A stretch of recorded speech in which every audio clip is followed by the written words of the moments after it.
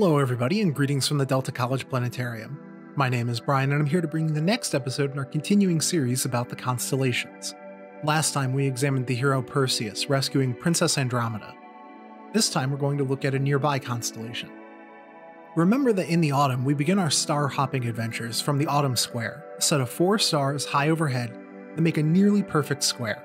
The constellation Andromeda radiates away from the upper left-hand corner of the square, forming a curved V shape of stars. The constellation we are looking for is just below Andromeda's legs. Just below that curved V shape is a set of 3 close-together stars that form a triangle. Together, these 3 form the constellation Triangulum, or the Triangle. No, this isn't a joke. Triangulum is a real constellation. It was described by the astronomer Ptolemy in the 2nd century, and is mentioned as far back as the ancient Babylonians. Triangulum has been a recognized constellation for thousands of years. Triangulum is small, simple, and faint. It doesn't typically hold any interest for stargazers. So why am I wasting an entire episode to talk about this constellation? It's because there's something else up here. Under optimal conditions, the human eye might be able to see it, but you would be hard-pressed to find some place that offers those conditions. No, photography is perhaps the best way to find it, because just above Triangulum is another galaxy. Messier 33, the Triangulum galaxy, is the next closest galaxy to the Milky Way after the Andromeda galaxy. Together, the 3 galaxies are the largest members of the local group, the cluster of galaxies to which we belong. Triangulum is a spiral galaxy turned face-on to the Milky Way, and about half the size of the Milky Way. It is slightly further away from us than the Andromeda galaxy, 2.7 million light-years compared to 2.5 million light-years, but it is considerably closer to Andromeda. In fact, it's moving towards Andromeda more than it's moving towards the Milky Way, meaning that Triangulum is falling towards Andromeda.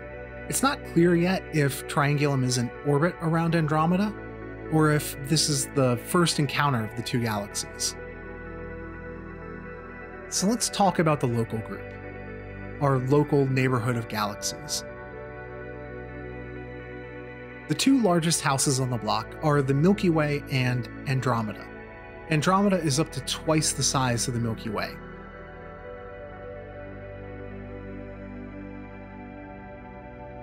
Triangulum is the 3rd largest, at about 60% the size of the Milky Way.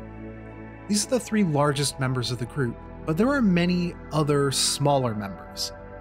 Triangulum may be in orbit around Andromeda, and Andromeda already has a few galaxies in orbit around it. Among these satellite galaxies, the largest are M110 and M32. Any wide-field image of Andromeda will show these 2 galaxies. The Milky Way also has satellite galaxies, but to see them you need to be south of the equator. A common sight to people living in the southern hemisphere are 2 cloudy structures separate from the Milky Way in the sky. These are the Large and Small Magellanic Clouds. They are separate galaxies in orbit around the Milky Way. There are many more smaller dwarf galaxies in orbit around the Milky Way, and the remnants of others. But they can only be detected through sensitive methods. They reveal the future history of our galactic neighborhood, though.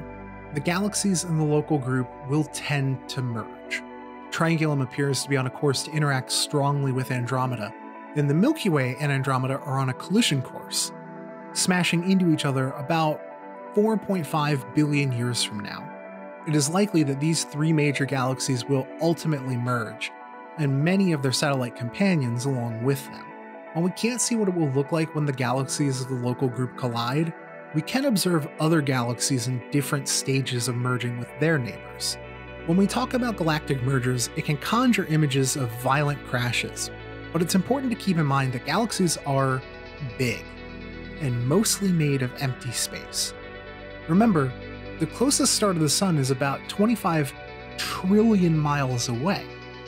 So when these galaxies come together, almost none of the stars actually crash into each other. The stars mostly pass right by each other, and their orbits are disrupted. They can be pulled out in long filaments, some ejected from the galaxy entirely. Over hundreds of millions to billions of years, the gravity of these galaxies will pull their centers of mass together, and the stars will settle into a new galactic shape. So if it's clear where you are tonight, go out and search for Triangulum. If you have a telescope or a camera, try to see if you can find the Triangulum galaxy falling towards Andromeda, and take a moment to appreciate the beauty of a spiral galaxy for a brief moment in time in our ever-evolving universe. That's it for today. Next time we'll continue our exploration of the fall sky. This is Brian from the Delta College Planetarium, wishing you clear skies.